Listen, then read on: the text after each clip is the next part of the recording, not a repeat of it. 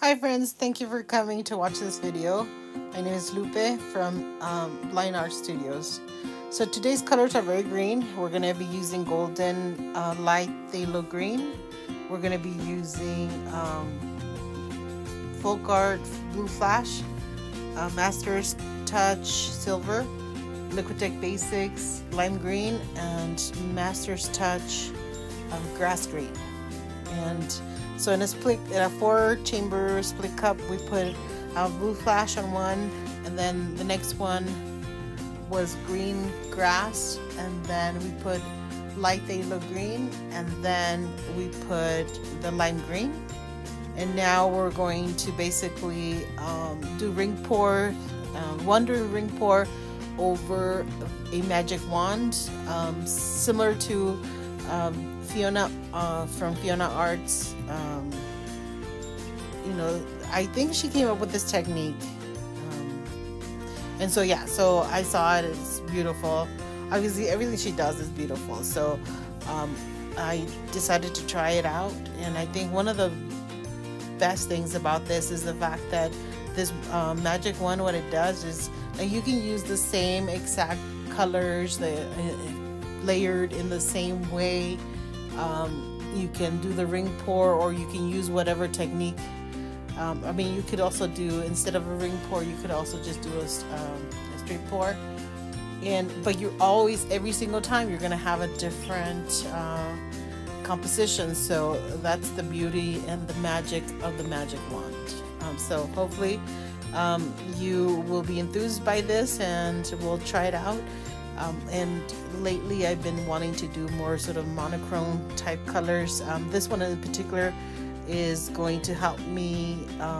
This is going to be like the background for a series that I'm going to be doing with nature scenes and stuff like that. So this will be the background. So anyhow, so now once we did the ring pour, now we try to pop all the air bubbles out, because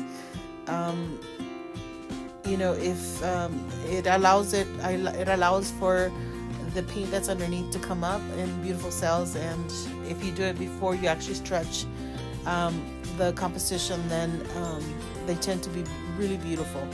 You know, sometimes they get a little big, but you can always fix that. So now we just go from one side to the other slowly, and just trying to open up the composition to sort of take a look at what I have. And then once I figure out exactly what I have, then I'll go ahead and put some more flow extender, I think. And I'm going to put flow extender because I saw that it began to try to eat itself, so like basically rolling over itself, and I didn't necessarily want to give up all those sort of fingerlings, or like they look more like leaves, I guess. So yeah, so I decided to go ahead and put some more flow extender, even though it seems like it's going to be way too much. I put way too much paint as it is, because I did 2 12-ounce split cups, and this does not need that much paint. But it's better to have more than to have not enough. I mean, at least that's what I think, especially since if I didn't have a base coat, and don't really necessarily have the luxury of trying to give or leave negative space. Although I will try to also do several of the pours where I leave some negative space.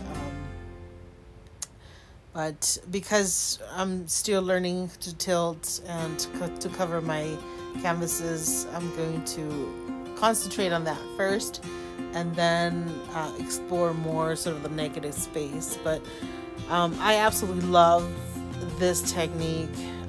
Fiona, you know, she just comes up with this so many beautiful and interesting techniques. So yeah, I'm excited for you to try these as well. So again, it's Fiona from Fiona Art.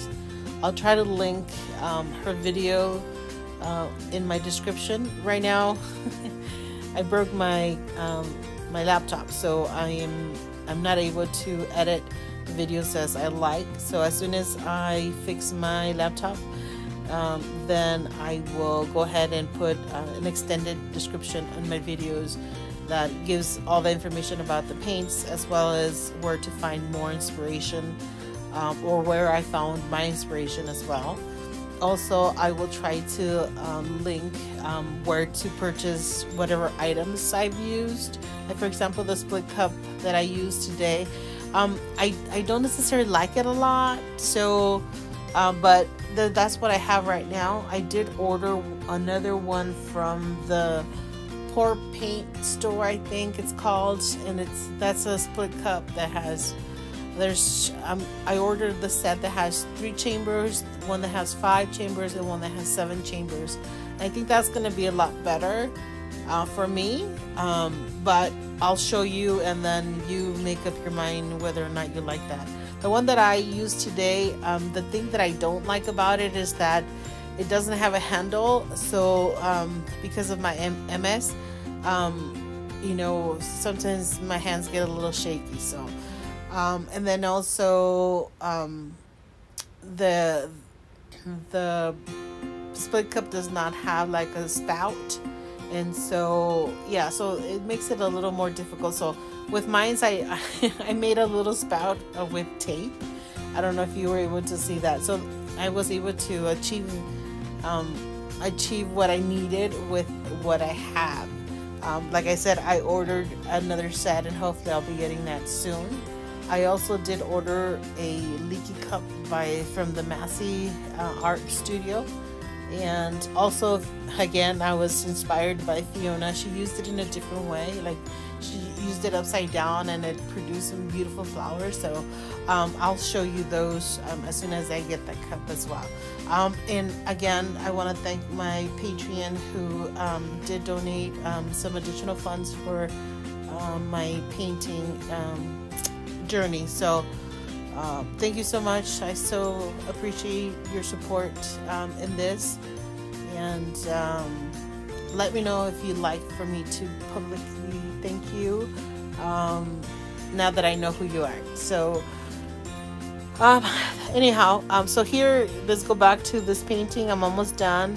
So you'll note that the blue flash, it looks like a deep gray, but in reality, if you look at it in one way, it's green, and then the other side it looks sort of purplish blue. Now this is actually the final product. You'll note that the big line that was in the middle, I actually ended up putting a bit of green in the middle until they look like leaves. So it ended up looking really nice. I really love this painting, probably because it has, I mean, there's limited colors, and I think that allows for my eyes to rest, and it feels relaxing somehow. They kind of look like bamboo. It just sort of, to me, it screams serenity. But like I said, I will be using this as backdrops for so this paintings of like trees and like little animals, and perhaps I'm thinking of like where I have the blue flash, perhaps do like some water feature there. I also could just leave it the way it is because it is pretty stunning.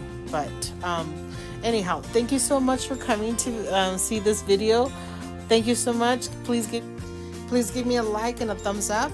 Thank you so much, and we'll see you at the next one.